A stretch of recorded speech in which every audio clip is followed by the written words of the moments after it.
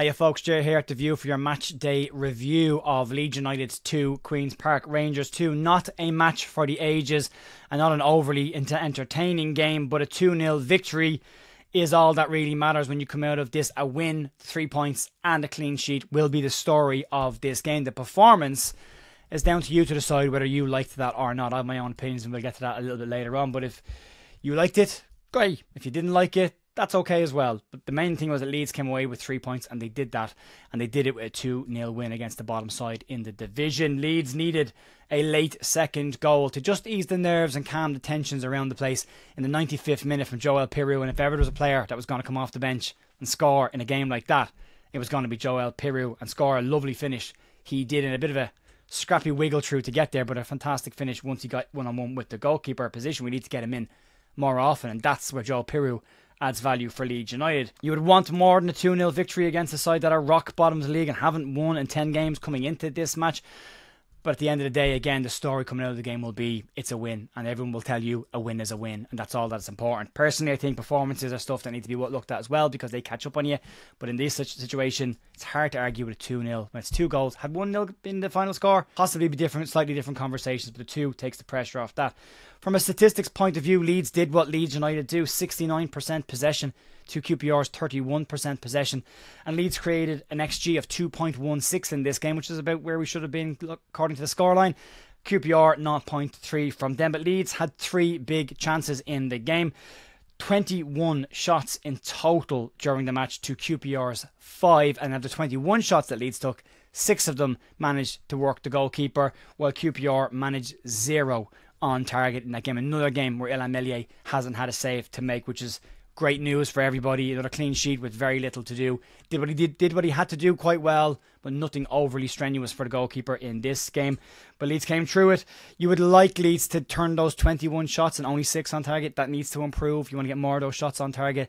Leeds' conversion rate versus the chances they create isn't high enough considering how many chances it takes to score a goal. So Leeds will want to start working on getting more shots on target. And you can see them on screen right now of how many shots Leeds had in and around the goal and how many they had in the box. It's crazy to think that of the 21 shots, 15 shots from Leeds came from inside the box, with only 2 of them managing to find the back of the net. 4 of them in there in the dots are the ones that were the big chances in the game. From QPR perspective, they came and sat exactly as we thought that they would. They sat in.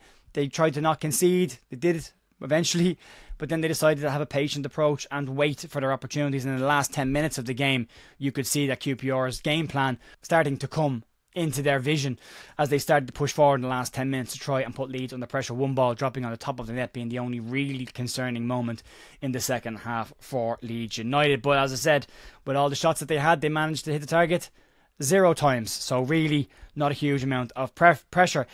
Leeds need to find ways to beat teams like QPR. We talked about that after the Millwall game, and they probably should have done it in a more comprehensive style in this game. But as I said, the story coming out of this game will be 3 points. Leeds have now beaten a team 2-0 at home who haven't won in 11 games and now sit on the bottom of the table. But they did manage to get the win. And as I said, that's what's important at this point of the season anyway.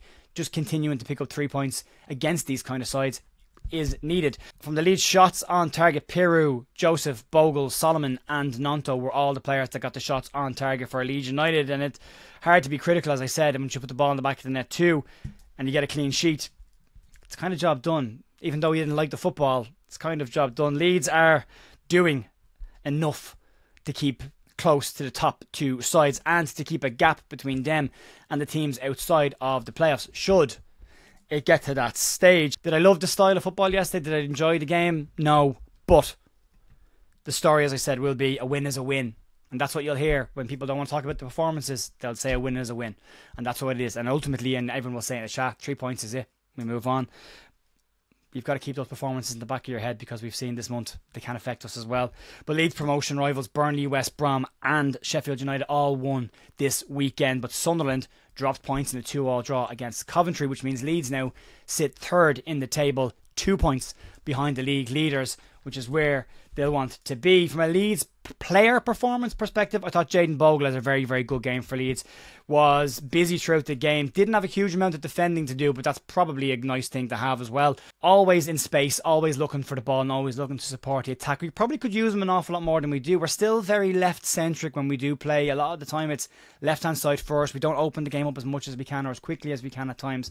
And Jayden Bogle tends to usually be in a fair amount of space. And when he does get on the ball in attacking areas, can cause problems with link-up play into the box or with the balls that he smashes across the goal and picks up goals as well when needed. 2 goals this season for him now as well. Tanaka and Rothwell, very, very good in the middle of the park for me. Nothing came through there from a QPR perspective, so defensively did their jobs. From an attacking perspective, Rothwell's bursting runs forward definitely helped to lift the tempo at times in the first half. When it was just getting a little bit slow and a little bit flat, he wasn't having any of that. He was bursting into the box whenever he could get a chance to get the ball. Tanaka doing Tanaka things, tidy in space, picking up the ball, finding, linking up the play and stopping passing lanes from being threaded. So midfield too, excellent game. Willie Gnonto far more involved on the right hand side than he had been on the left, people will say, and he has said left hand side is his best position.